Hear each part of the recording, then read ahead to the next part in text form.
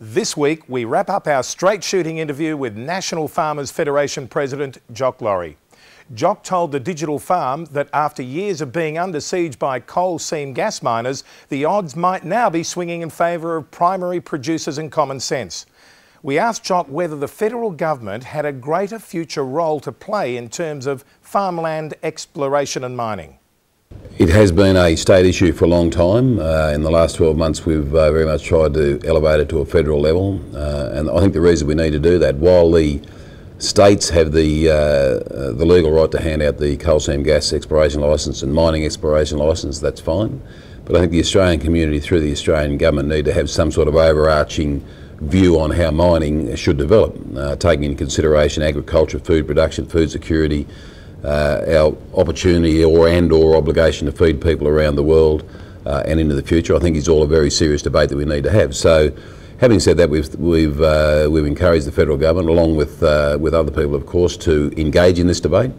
And just recently, out of that, of course, the fallout of the mining tax was that they're now setting up an independent body to give scientific body to give some advice and try and make sure, or try and drive some changes in the state legislation to cover off on things like understanding about how they're going to deal with water, how they're going to deal with aquifers and those issues. So I think the issue itself has been raised very much in the public profile, has certainly been raised very much now at a federal level, government level, and I think all of the states are really starting to question or be questioned about how the development of those industries are operating.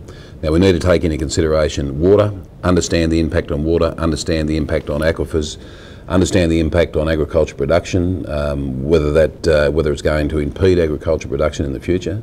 And I think if we don't understand that and look back 15 years down the track and wish we had a thought about that at this time, then we're not doing the right thing by future generations. So let's have that discussion now and get some clarity and understand exactly what the impacts will be on both industries. Jock Laurie told the Digital Farm that the New South Wales Government decision to grant a coal seam gas exploration licence for a suburban site at St Mary's in Western Sydney had been a game changer for the bush. Things change in the community, perceptions change in the community, and I think when they started to or wanted to drill at St Mary's, all of a sudden you took the problem to the people.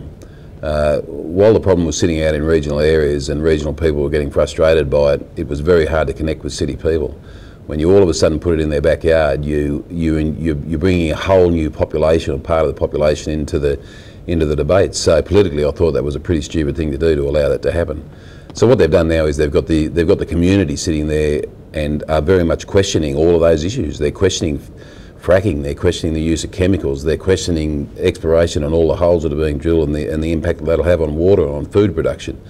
So state governments, there's a saying that's been sort of getting a bit trendy in the last 12 to 18 months, it's the social licence.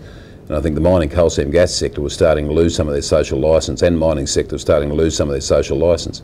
And what they've got to do now in order to get it back is to build credibility and give the community comfort that they are well aware of the impacts of what they're doing, and they've got a clear direction ahead. And I think that'll has very much flown through into state governments and also federal governments to a certain extent.